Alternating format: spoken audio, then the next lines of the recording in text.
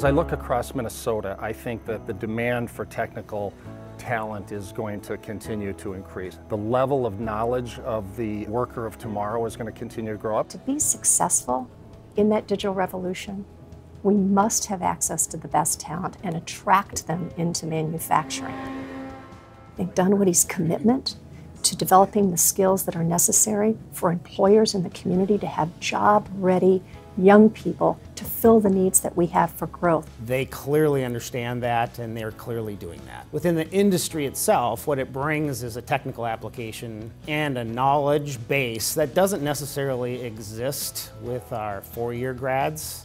This is not a static university. This is an institution that is understanding what's changing in the world. It understands what needs are going to change, and it is working proactively to prepare students to meet the needs of business and industry. What Dunwoody has done a nice job of is partnering with industry and partnering with companies like Mortenson. The hands-on aspect of the curriculum and really the focus of the program itself allows Dunwoody alum to step into the industry much more prepared than our traditional schools.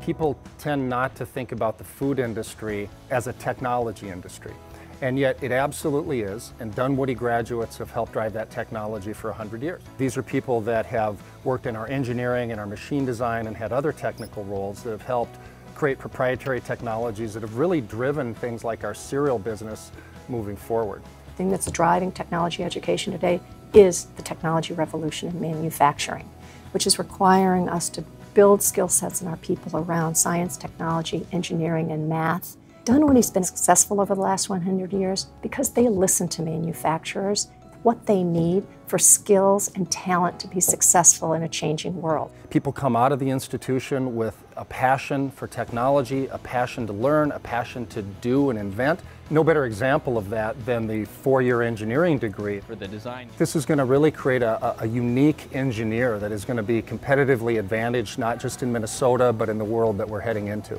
The space is going to provide opportunity to add additional curricula, and the collaboration, hands-on approach that's going to take place is going to be the same experience that Dunwoody grads have had for years. I couldn't be more excited to be able to build it, to have the opportunity to see that campus grow in a way that will have a meaningful impact on the industry. I wouldn't think of an investment in Dunwoody as an investment in brick and mortar. Think about today as an investment in Minnesota.